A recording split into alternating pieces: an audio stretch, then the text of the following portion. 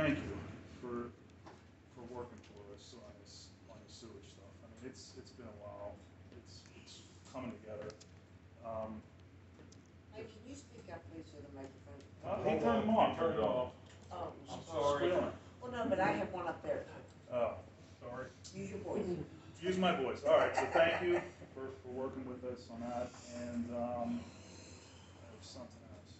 Oh, it was mentioned at the beginning.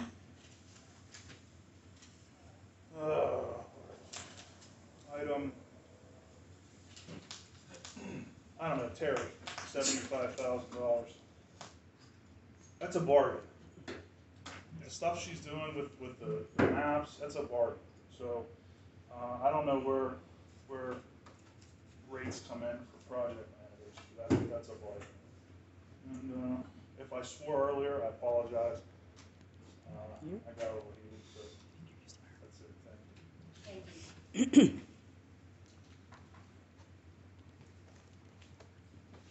Hello again, Kevin Daerr, 6187 Route 88, Fenwayville, PA. One of my comments is about the McChain Road. What did you call it? Racer. Yes.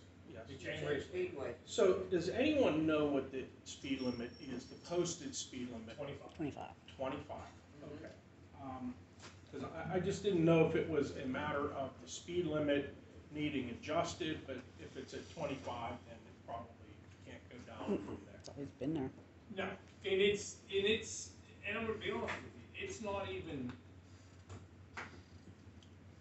6:30 in the morning till about 7:30, 8 o'clock in the morning.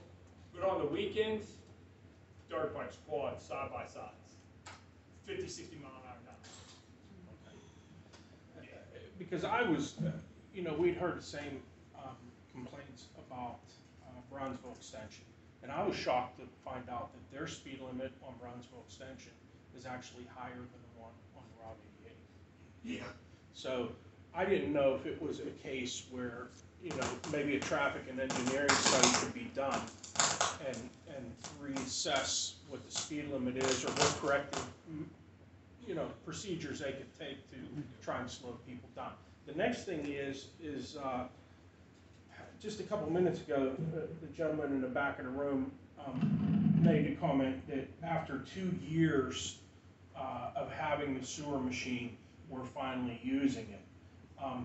And we have to all remember that these last 2 years have been unprecedented in the world with problems, with COVID, with mandates, with fear of the public. And we have to remember that, and just because the sewer machine wasn't used in the last 2 years, that doesn't mean that you guys or the road crew were not doing their jobs. It just happened, a lot of things happened in these last 2 years with COVID and with some of the things, the procedures and the governmental agencies had to follow. The important thing is that you guys are using it now and you are addressing problems, and hopefully it works great and it's able to unclog some storm drains to help the people in the township. Thank you very much. Any other public